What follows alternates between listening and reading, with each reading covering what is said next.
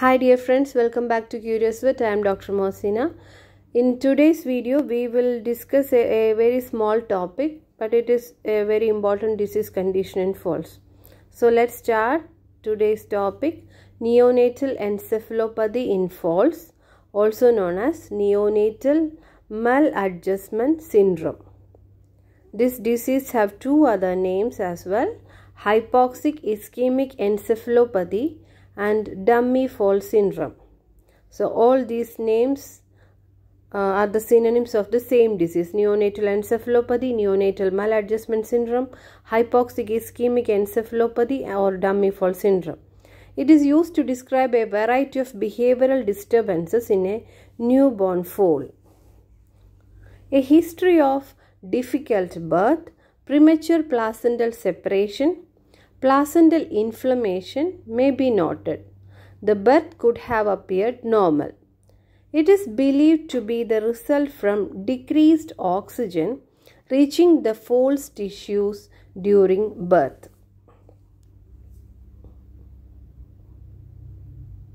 This causes varying degrees of damage to the central nervous system of the foal depending on the age of the fetus, the length of oxygen deprivation, and on how low the oxygen level was.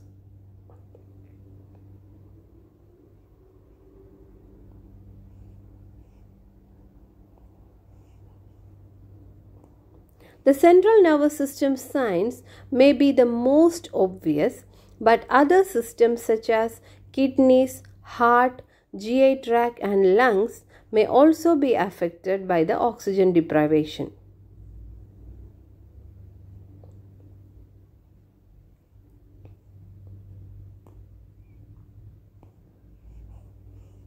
Now let's see the clinical findings of neonatal maladjustment syndrome.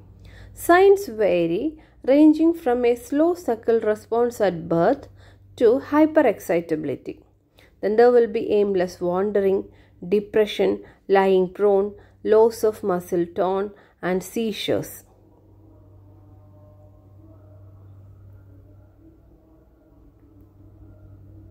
In a common scenario, the foal appears normal at birth and progressively loses interest in its dam, and it loses its suckle reflex, can no longer stand, and begins to have seizures.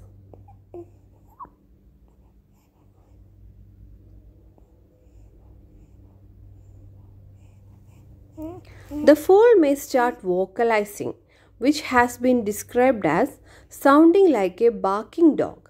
Thus, the term barker foal is also sometimes used to describe this condition.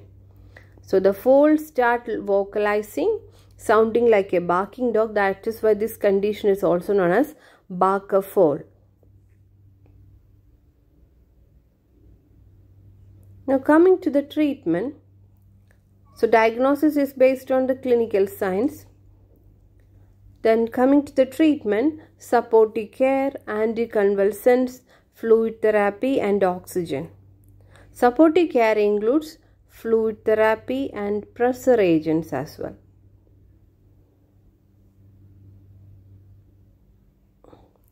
Therapy for the various manifestations of hypoxia and ischemia involves control of seizures and cerebral edema, support of cerebral perfusion, correction of metabolic abnormalities, maintenance of normal blood gas values, tissue perfusion and renal function, treatment of GI dysfunction, prevention, recognition and early treatment of secondary infections, and supportive care.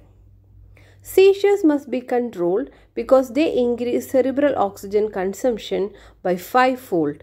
Diazepam 0.1 to 0.44 mg per kilogram IV and midazolam 0.04 to 0.1 mg per kilogram IV slow can be used for emergency therapy, but the foal must be monitored for respiratory depression as well.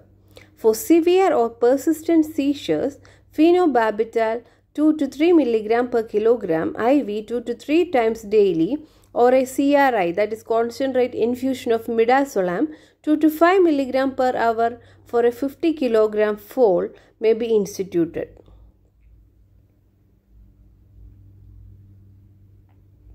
There is another procedure known as Madigan foal squeeze. Madigan's foal squeeze technique is a procedure in which thoracic pressure is applied to a young foal in order to induce recumbency and a slow wave sleep. So this picture shows the way the foal is restrained and in order to induce recumbency, like seen in this picture. This procedure can be used as a method of restraint or as a treatment for foals exhibiting clinical signs of neonatal maladjustment syndrome.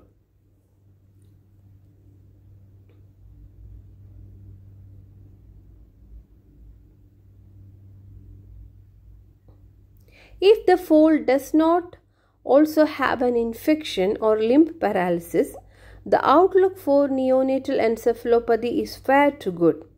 About 80% of these foals recover and grow to be normal adults.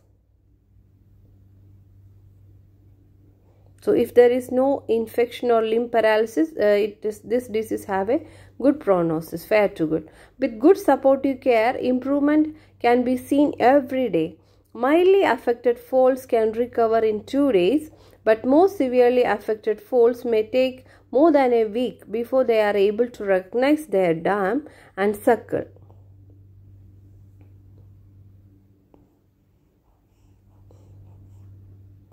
So that's all about neonatal maladjustment syndrome or Barker foal.